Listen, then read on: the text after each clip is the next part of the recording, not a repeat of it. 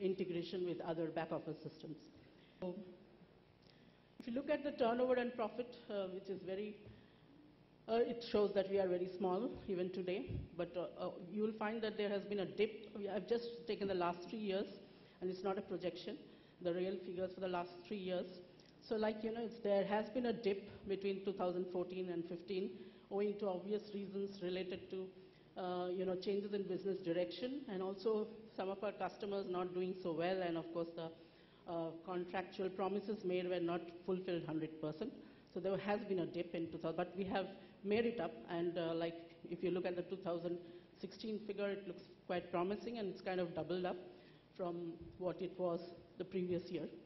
And that's because our sales of the product has also started, growing.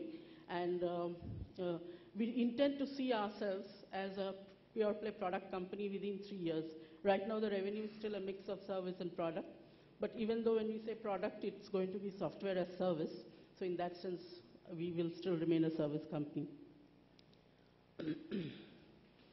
The employee strength is we, on an average, used to have more than 25 employees.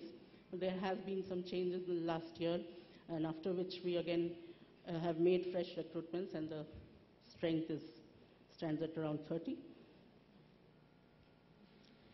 Talking about the process and quality standards, like earlier, software companies believed in getting certification, the CMMI level 5 or CMMI, and I'm not saying that is changing, but I think the approach is changing today because people are slowly moving towards a process called Agile, and Agile is not really that new. It's also almost a decade old, but the right areas of applying Agile, people have started discovering only recently and made the right kind of implementations and started getting the benefits.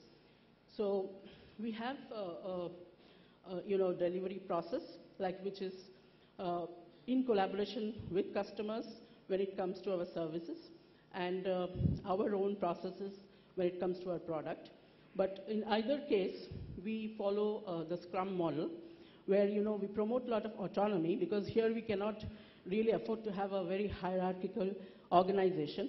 Neither can we make the process over-specified. So we have to keep it lean.